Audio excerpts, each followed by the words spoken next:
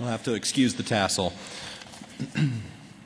Greetings to all my fellow graduates, their families, the faculty of WGU, prospective and current students.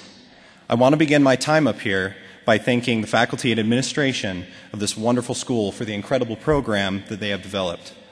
I thank you all greatly for giving us this opportunity to reap the benefits of higher education and for giving us the ability to gather here and celebrate our accomplishments. All through my life, my parents instilled in me that education is the single most important aspect of life. My parents, both being Salt Lake City police officers, always discouraged me from following their footsteps. We never want you to experience what we see every day.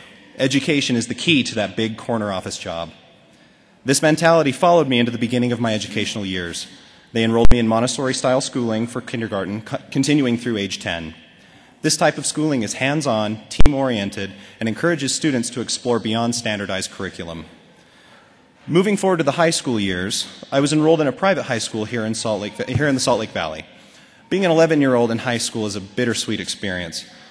The graduation requirements for this school were not typical, as students were required to pass the GED diagnostic exam with a college freshman level, as well as completing and defending a thesis. After my third year at the school, I decided it was time to move forward to higher education.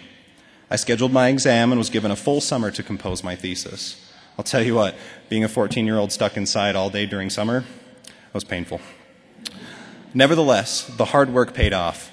After passing my exams and composing a thesis with a final page count of 160, I was finished with high school. Although the joy I felt was fleeting because I knew that it was about time to hit the college books. It quickly became apparent to me that the college admissions process was long, difficult, and sometimes cold. I was told by many a local university that they had no idea how to handle a 14-year-old in a college atmosphere. After being told this by every local university in the valley, I didn't know where to go. During this time of searching, I earned my Eagle Scout Award. I was in the midst of planning my Court of Honor ceremony when my mother looked at me and said, "Why don't we invite John Huntsman to come present you with your Eagle Award?" John Huntsman was the current governor of Utah. I thought to myself, I'm sure he has much better things to do with his time. Much to my surprise, about a week after my mom sent the letter, Governor Huntsman's secretary called us asking for more details. Long story short, Governor Huntsman showed up and presented my medal to me. After the ceremony, I pulled him aside and asked for some simple advice. I asked him, "Where do I go from here?" His answer came to him quickly. He said to me, "Have you ever heard of Western Governors University?" This is truly when my WGU story began. He said, "As long as I can pass the entrance exam and demonstrate that I can be disciplined and ready for higher education, there's no reason WGU would not accept a 14-year-old kid." Therefore, I heeded the advice and applied. The guidance that WGU provided during this process was incredible and never once felt cold. Before starting WGU, I didn't know a microchip from a motherboard. It was intimidating going into an IT program not knowing anything about computers, but I knew that's what school is for, learning something that you've never learned before, and the passion for learning the newest technological advancement is what motivated me to continue. I remember the first time logging into the student portal. Looking at the AAP was terrifying, but also encouraging. I remember getting set up with the Education Without Boundaries course and thinking to myself, this is really happening. I'll never forget the first call I had with my wonderful mentor, Cheryl Bagshaw. She called me one morning and we exchanged greetings, followed by a pause. The pause was then filled with Cheryl saying, "Are you really 14? Cheryl was the key to everything I accomplished at WGU. She was always by her phone or her email inbox, ready to assist her students. I am so grateful for her and the opportunity to have her as my mentor.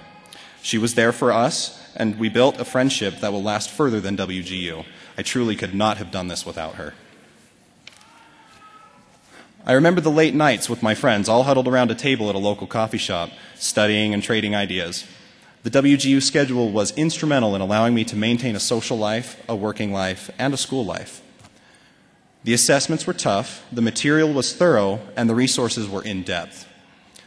I know the education I received here at WGU is rock solid. The school is producing incredibly competent graduates that will be successful in whatever they do. At age 15, I began my working career as a sales associate at CompUSA. I am now 19 years old, and because of WGU, I'm a full-time systems administrator and have started my own IT consulting business.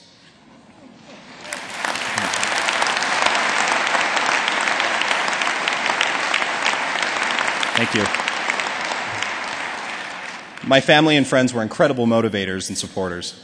I thank them for putting up with my frustrations and turmoil, and then being there to celebrate the victories.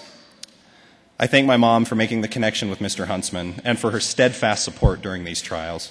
I thank my fellow graduates for being there to encourage and motivate. Never once did I feel we were in competition with each other. To all the graduates, I commend you. A WGU graduate can be held to a standard of excellence, professionalism, and well-rounded discipline. Your work and strength during this journey cannot be matched, and education is something nobody can take away from you. And I am confident that every one of you will achieve greatness and success in life. I think of life as less of a straight line and more of a spiral, always spinning into a new direction. Recording artist Maynard James Keenan said it best: "Ride the spiral to the end, you may just go where no one's been." Thank you.